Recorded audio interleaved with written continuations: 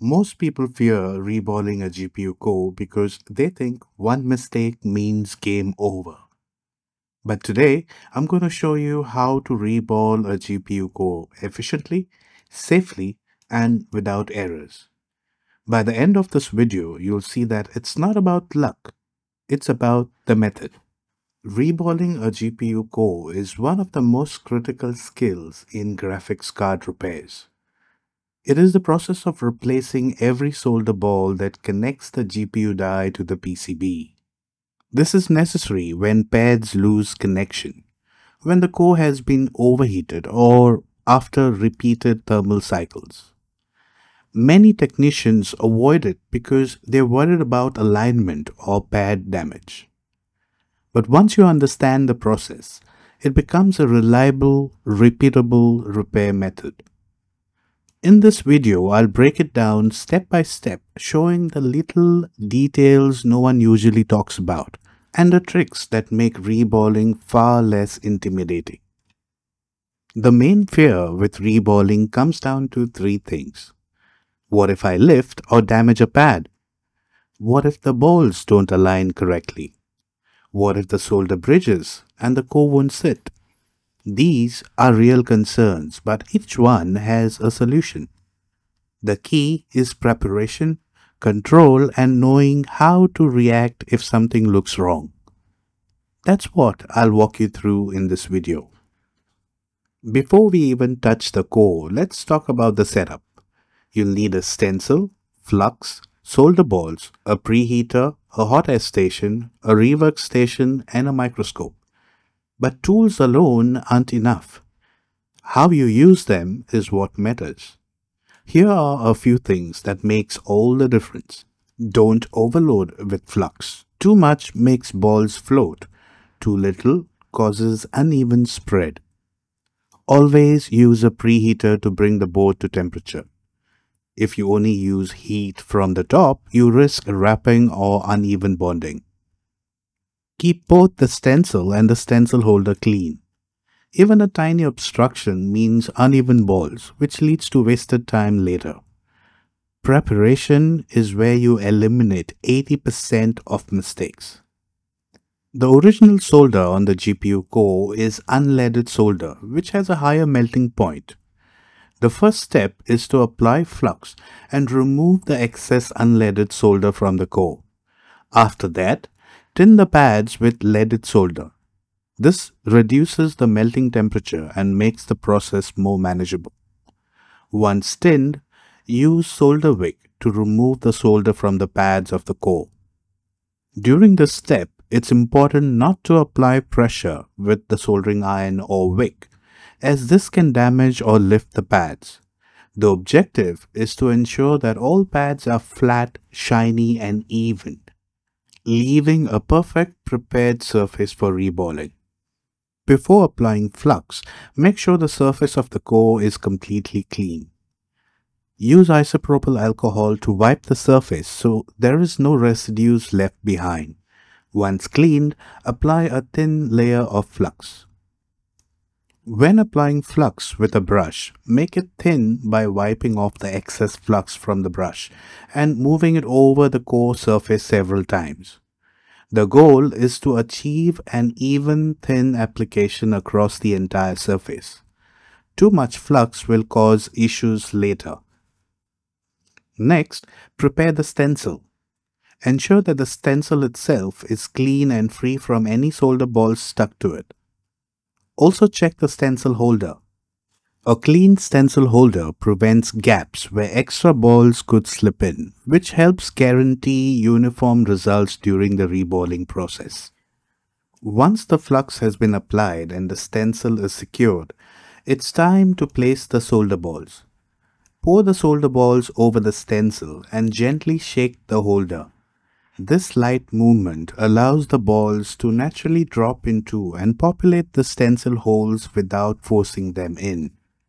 After all the holes are filled, carefully pour off the excess solder balls and return them to the bottle. This ensures you only keep the correctly seated balls on the core. At this stage, the pads should each have a single solder ball sitting in the stencil.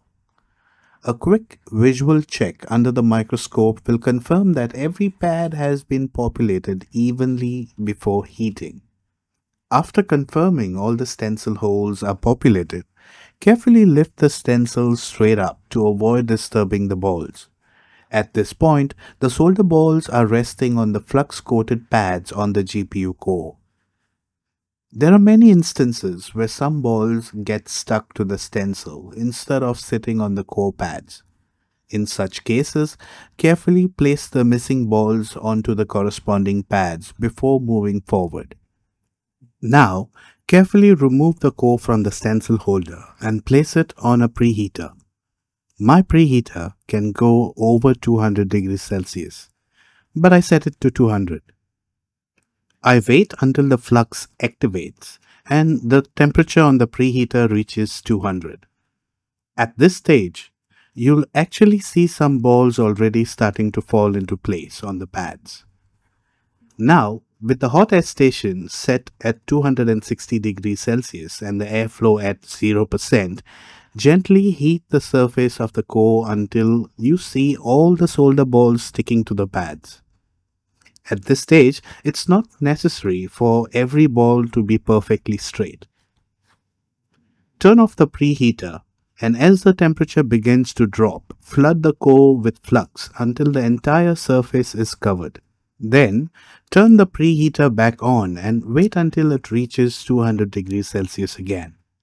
Once the flux is active, pass the hot air over the surface a second time. Now you'll see the solder balls moving into place and straightening out. At this point, ensure that every ball is aligned properly and sitting evenly on the pads.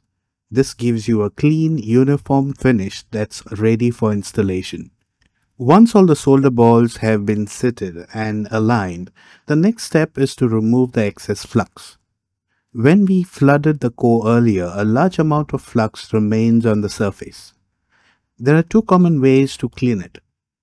One, using isopropyl alcohol with a brush, and two, in an ultrasonic cleaner. I prefer the isopropyl alcohol method with a brush.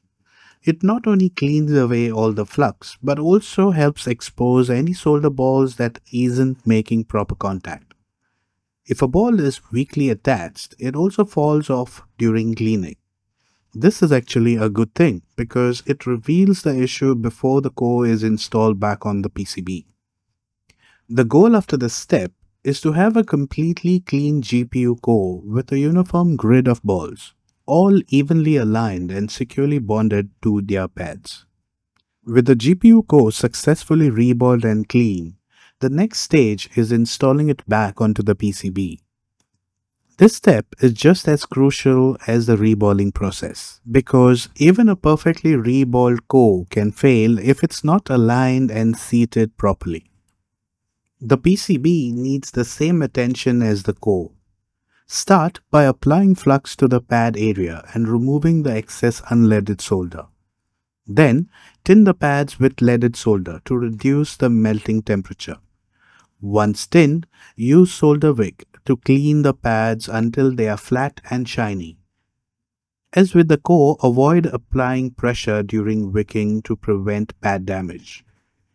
When finished, the PCB surface should be completely smooth with an even layer across all pads.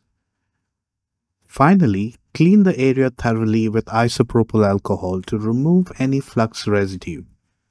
Before placing the core, apply a thin, even layer of flux on both the PCB pad area and the balls on the GPU core. This dual application ensures even wetting and helps the solder flow cleanly during reflow. Now, carefully align the GPU core over the PCB.